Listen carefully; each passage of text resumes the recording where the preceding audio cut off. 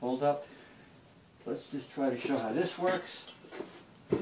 Basically, oil. This is the same oil type without this on top, which I mentioned the other day for motor oil. And I don't want to get into this right now, but I did mention it, not to go off the track, but there you go. If you were to dispense, you could actually turn around and dispense this by leaving this closed and then allowing just the amount that you desire to place into, of course, on your, if this is corn oil, on your salad and everything else. Say, of course, this was on your salad, but if these were used for your car, eliminating the plastic ones, you could fill right up. And do you see the way you have full control? And you can lock it right in. You don't get anything on your hands. And then again, I did get a little speck on my hands. All right, so another is we mentioned about motor oil, transmission oil. Say this was a, we'll even take the smaller one of the two. This has transmission fluid in, and you wanted to add a little transmission fluid where you can get to, just to show you how you could control this.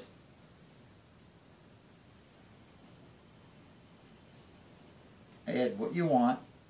Say this is, for the car. And then again, I'm holding it up. If you wanted to, you could open it up and place it directly on the orifice where the round circular portion, depending if it's how wide it is and how small it is, the hole, it still will go in. Again, real quick,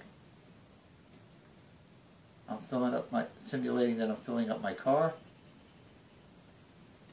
and then I shut it off. Okay, and then you place it down. All right. Then again, if it was motor oil, even a little bit simpler. Let me just make sure this is still going.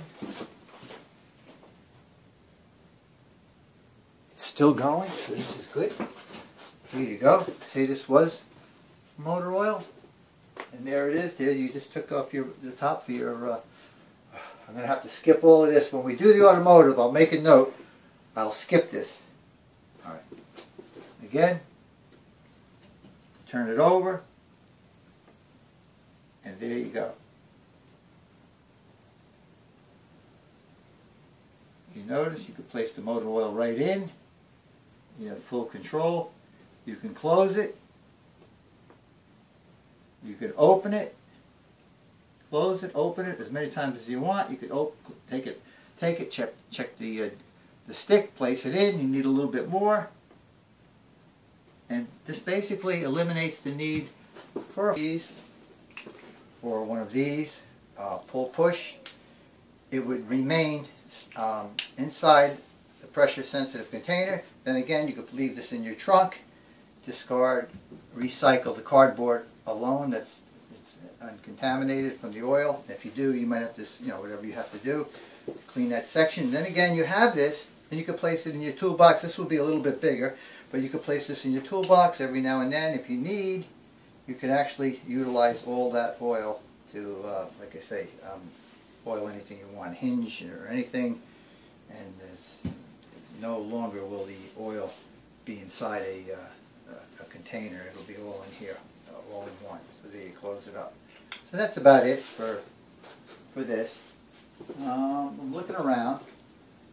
Actually, I see one more. Here's just something that was with condiments. And then again, when I checked to see if there was the type of oil we used in here, and it was olive oil, I noticed I left a automatic mayo in.